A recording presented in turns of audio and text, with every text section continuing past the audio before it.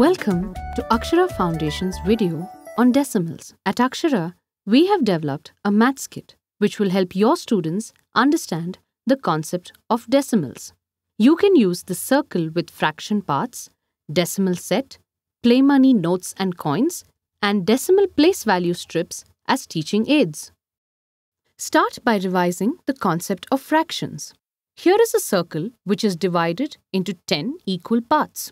If Mamta picks just one part, she has taken 1 out of a total of 10 parts. It is written as 1 upon 10. If Tony picks 2 parts, he has 2 upon 10 of the circle. Ravi takes 3 upon 10 parts. Similarly, Saida takes 4 upon 10 of the circle. The denominator tells us how many parts the whole is divided into. These are parts of a whole and are called fractions. 10 upon 10 is one whole. Introduce the decimal set from the math kit. The large yellow square from the tray is one whole. This square, when divided into 10 equal parts, gives 10 equal strips. 1 part out of 10 parts is 1/10 of the whole, written as 1 upon 10. 3 parts out of 10 is 3/10 of the whole, or 3 upon 10. 7 parts out of 10 is 7/10. Each of these 10 strips, when further divided into 10 equal parts, give 10 multiplied by 10, which is 100 equal parts. Each part is 1/100th of the whole, or 1 upon 100. It is also called 1/100th. 6 parts out of 100 parts is written as 6 upon 100 and is called 6/100th. If we have 27 parts out of 100, we write it as 27 upon 100 or 27/100th. Fractions with denominator of 10, 100, 1000 are called decimal fractions. Write the fractions 3 upon 10 and 3 upon 100 on the blackboard. The numerator in both fractions indicate the same number of parts. Are these fractions equal? Ask students to represent each fraction with the help of the decimal set. It will be clear that 3 upon 10 is greater than 3 upon 100. Where the numerator is the same, the fraction with the greater denominator is the smaller fraction. The more the number of total parts, the smaller each portion becomes. Thus, 3 upon 10 is greater than 3 upon 100. If we have 30 parts out of 100 parts, we write it as 30 upon 100, which is also called as 30/100th. These 30 squares are 3 strips of 10 each. We can as well say 3 upon 10 is the same as 30 upon 100. Ask students to represent 20 upon 100, 60 upon 100, 80 upon 100, both as hundredths and tenths. Give some fractions and ask students to represent them using the decimal set. Let students now understand the link between decimal fractions and place value, since both are based on the power of 10. The math kit has currency notes in denominations of 1, 10, 100 and 1000 rupees, as well as 10 paise and 1 paise coins. With these, you can revise the concept of regrouping by tens. We can exchange 1000 rupee note for 10 100 rupee notes, 100 rupee note for 10 10 rupee notes, 110 rupee note for 10 1 rupee notes. 1 rupee is equal to 100 paise.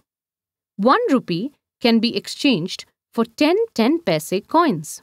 So, 1 10 paise coin is written as a fraction 1 upon 10 or 1/10 of a rupee. 4 10 paise coins are represented as 4 upon 10 or 4/10 of a rupee. 9 10 paise coins are represented as 9 upon 10 or 9/10ths of a rupee. 1 rupee can also be exchanged for 100 paise.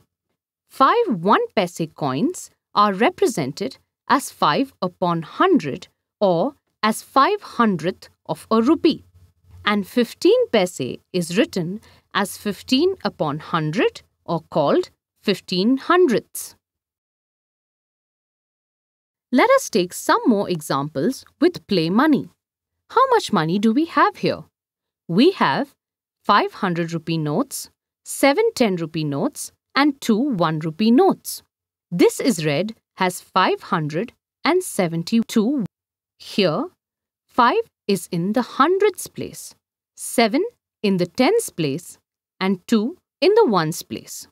In the math kit, yellow strips represent digits in the units place, blue strips represent digits in the tens place, green strips represent digits in the hundredths place, and finally, red strips represent digits in the thousands place. Ask a student to place the appropriate strips to represent 572, one below the other, starting with the digit in the highest place value. The strips must be aligned to the right. Now, let us add 3 10 paise coins to this amount. These 3 coins are lesser than a rupee. Its value is 3/10ths of a rupee. This number now has a whole part and a fractional part. We can write it as 572 and 3 upon 10. The fraction 3 upon 10 is represented as 0.3. Here, the face value of 3 is 3 and the place value of 3 is 3 upon 10.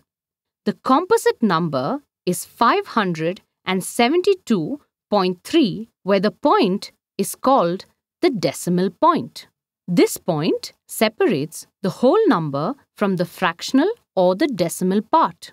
To represent decimal numbers, the math kit has grey color place value strips from 0.0 to 0.9 to express decimal numbers in the tenths place. Place the strip marked 0.3 below the yellow strip. Add 5 1 paise coins to this amount.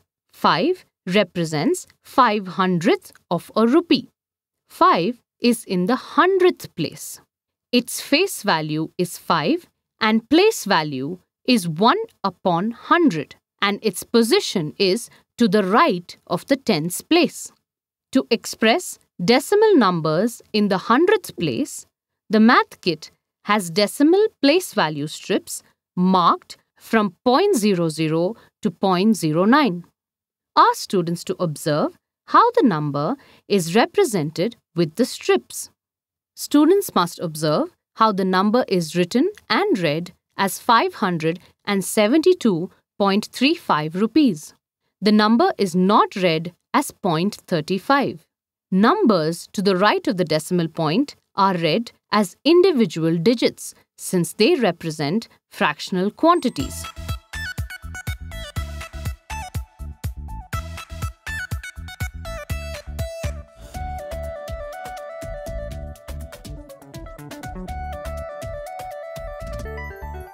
Now, if we had only 5 paise and no rupee notes or whole numbers, this number has to be written and read as 0.05 rupees since it is 5/100th of a rupee. Absence of a whole number to the left of the decimal point is represented by a 0. 68 paise is written as 0.68 rupees. Students must remember that the first place to the right of the decimal point is the 10th place. The second place to the right is the 100th place. Write some decimal numbers on the board. Let students work in small groups and represent these numbers using play money. Once they have understood this, ask them to represent the amounts using place value strips. Give them a clue that the first one should be read as 40.05. How can a decimal number be expressed as a decimal fraction? For example, take 0.7. Here, 7 is in the 10th place since it is to the immediate right of the decimal point. This means 7 parts out of 10 and it is written as 7 upon 10. What about 1.23? Here, 1 is a whole number. 2 is in the tenths place while 3 is in the hundredths place. 2 tenths and 3 hundredths are the same as 23 hundredths or 23 upon 100. So we represent it as 1 and 23 upon 100. Give plenty of examples and ask students to solve them for them to get more practice. Students can now convert decimal fractions to decimal numbers. 6 upon 10 is written as 0.6 and 16 upon 100 is written as 0.16. Here are some more examples for practice. If students understood how to rewrite decimal fractions as decimal numbers, then they are ready for the next step. How do we tell which is the greater of the two decimal numbers, 1.20 or 1.09? We start with comparing the digit in the highest place value, which is the digit in the extreme left place. Since there is 1 in the units place in both the numbers, we move 1 place to the right. Compare the digits in the tenths place. 1.20 has 2 tenths, whereas 1.09 has no digit in the tenths place. It is evident that 1.20 is the bigger number. Students can verify this by representing both numbers using the strips and squares from the decimal set. If a fraction is not a decimal fraction, can it be converted into a decimal fraction? Here is a cake cut into 5 equal pieces. If Mamta eats 2 of the pieces, we say that Mamta has eaten 2/5 or 2 parts out of 5 parts of the cake. How can we show this in the decimal form? Decimal fractions must have a denominator of 10 or 100 or 1000. We must now convert the denominator into 10. 5 multiplied by 2 gives us 10. Multiply both the denominator as well as the numerator by 2 so that we do not change the value of the original fraction. We now get 4 upon 10. So 4 tenths of the whole cake was eaten by Mamta. Now that we have a decimal fraction, it is easy to express 4 upon 10 as a decimal number. Expressed in the decimal form, 0.4 of the cake was eaten by Mamta. Let students attempt a few more such problems where they have to express fractions as decimal numbers. The math kit lends itself to working efficiently in groups. Students will now enjoy solving decimal problems given in the textbook.